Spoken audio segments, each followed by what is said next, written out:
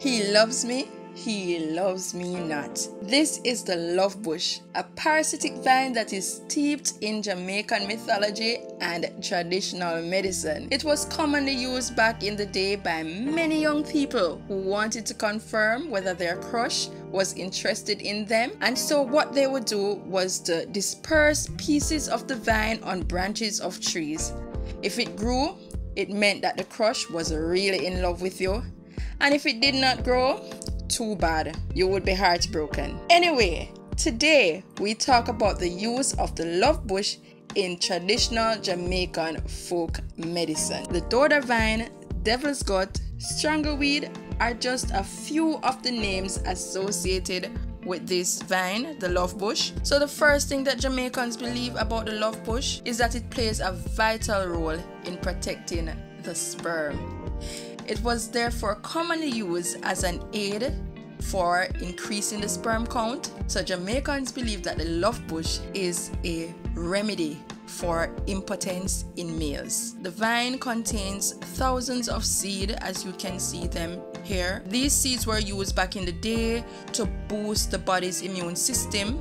It is thought that the vine would help to prevent the common cold and flu. The love bush was used to treat urinary tract issues, and our foreparents also claimed that it was very useful in keeping the heart and the liver healthy. Sometimes what they would do was to extract the juice, and by the way, the vine itself has a very weird smell. So this juice would be mixed with water, or the vine would be boiled and used to bathe babies who suffered from prickly heat, or what we call heat rash. It was also another remedy that was commonly used for babies. It was used to take care of issues such as gripe in babies, and so the bush also goes by the name gripe bush.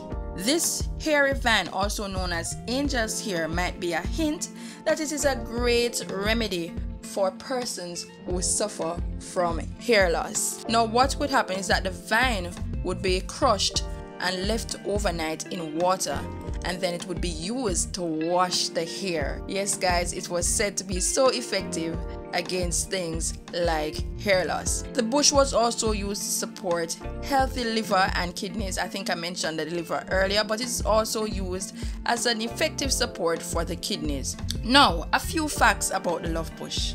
The love bush has no roots. 2, it will eventually strangle the host plant to death as it sucks its nutrient from the plant and then would move on to neighboring plants. Recent studies indicate that the vine is an anti-carcinogenic, which makes it a natural treatment for cancers.